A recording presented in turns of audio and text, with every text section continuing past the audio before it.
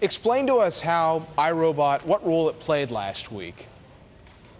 Hi, John. Good to be with you. Well, last week, as you mentioned, we have a variety of robots that we use with the military as well as first responders for EOD or explosive ordnance disposal missions to identify hazardous packages and in some cases disarm them or render them safe.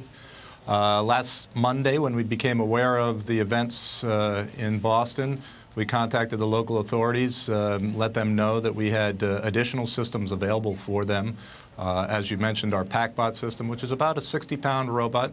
It is controlled by an operator control unit or a laptop and a game-style controller. It allows the robot to go downrange and keep the operator at some safe distance from any hazard, be it a explosive device or chemical weapon or something like that. So that was made available. Yes. And just to confirm, so the PackBot is something, the Boston Police Department had at least a PackBot in their possession, and you guys made more of your different iRobots available, basically? That's correct. Not so much the Boston Police Department, but the Mass State Police has them, as well as the federal authorities have PackBots. You know, we're talking about technology that has to work in pressure-filled situations. When you are testing this technology to make sure you're going to have a product that works in these very pressure-filled situations, what goes into that process?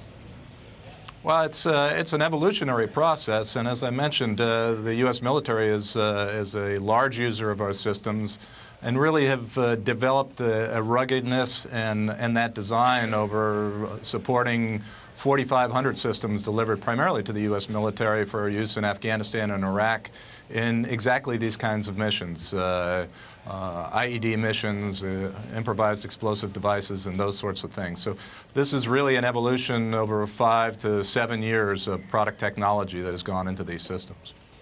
And for your company that, you know, in the case of Fukushima, you wanted to be there.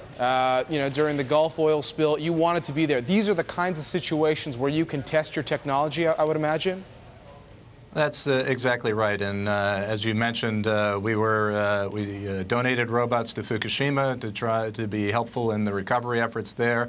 Again, to keep operators out of that hazardous environment and put the robots forward to interface with the environment.